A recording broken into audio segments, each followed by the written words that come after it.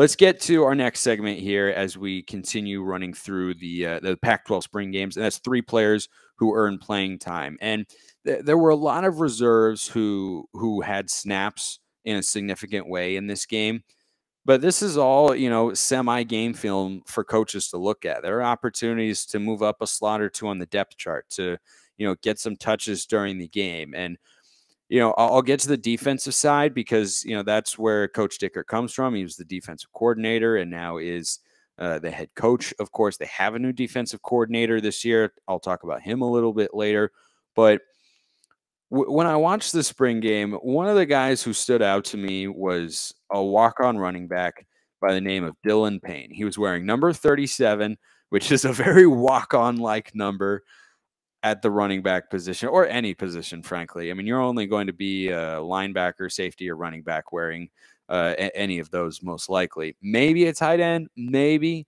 I think there was a Washington tight end wearing number 37, but Dylan Payne, look, I don't know. It's hard to tell with Max Borghi having departed for the NFL, and he's in a competition, by the way, for the number 3 running back slot with the Indianapolis Colts with, wait for it, drum roll please, Oregon's CJ Verdell. That's what the reports that I've read are saying. So I think that is pretty fascinating that you got a couple of Pac-12 guys vying for that coveted number 3 running back slot. I think Borghi has the edge. I think he's a better pass catcher, makes guys miss in space better. Verdell, a little bit more physical downhill runner between the tackles, but in terms of who's the more well-rounded of the two, I definitely go with Max Borghi. I thought he was really, really good and, did a lot of great things for Washington State in the air raid offense, but if he'd been a premier back in a more run-oriented scheme, he could have been tremendously productive. Still was,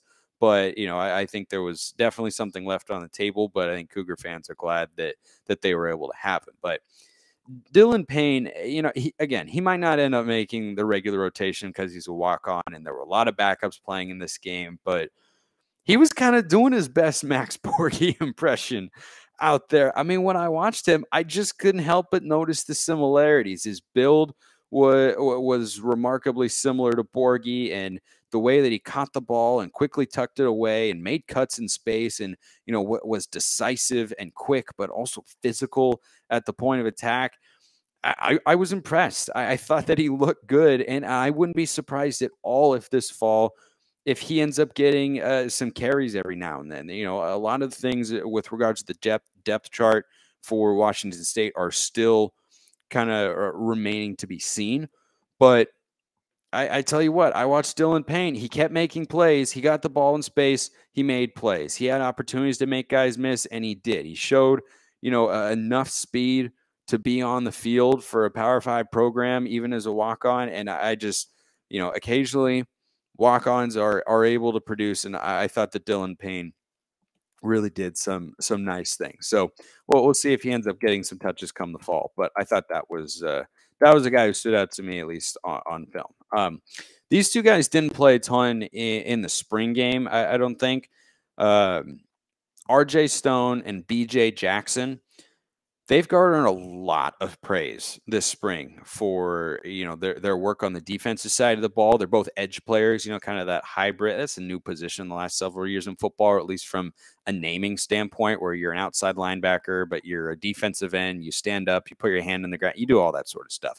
So they've been praised for, their work as edge players for the Cougars defense, but also their leadership has garnered a lot of positive attention from their coaches, and that's to their credit, because I think coaches are often quick to say, so-and-so is doing a good job on the field. But the way that Coach Dickert and their position coach, A.J. Cooper, talked about these guys, I mean, Coach Cooper said, and I'm quoting him here, "I have to pinch myself every day to remind myself to enjoy those guys." I think that you see a lot of positive comments from coaches talking about their players, right? And you expect that sort of stuff, right? You should want to see that sort of stuff if you're a fan, but you should also come to expect it, because when you ask a question, you should say good things. That's kind of how this goes. But that's sort of comment that lets you know these guys are really becoming leaders in the locker room, and they're juniors, so they've been around the block a little bit, and they're talented. And Coach Dickert was praiseworthy of, what they're able to do on the defensive side of the football for Washington State. And I think that those are a couple of names that, in a season where Washington State lost a couple of players from last year at the linebacking level, in the front seven and the defense, I think RJ Stone and BJ Jackson are guys to watch out for. Last guy is another linebacker, Hudson Cedarland, who was a 3-star recruit from Gig Harbor, Washington. He's an early enrollee who is already on campus. And Coach Dickert was asked in that same press conference I was alluding to a moment ago about evaluating film from this game and, what he's going to take away and kind of what stood out, all that sort of stuff. And he mentioned Cedarland by name among the group of the young guys who might need to step up for Washington State this year, who will be counted on, to fill the void left by a couple of stud linebackers in Jahad Woods and Justice Rogers, who have been staples of Washington State's defense for the last several seasons. So those are names to look out for. You've got RJ Stone and BJ Jackson, along with Hudson Cedarland on the defensive side. And I'm just saying, Dylan Payne carrying the ball looked pretty good.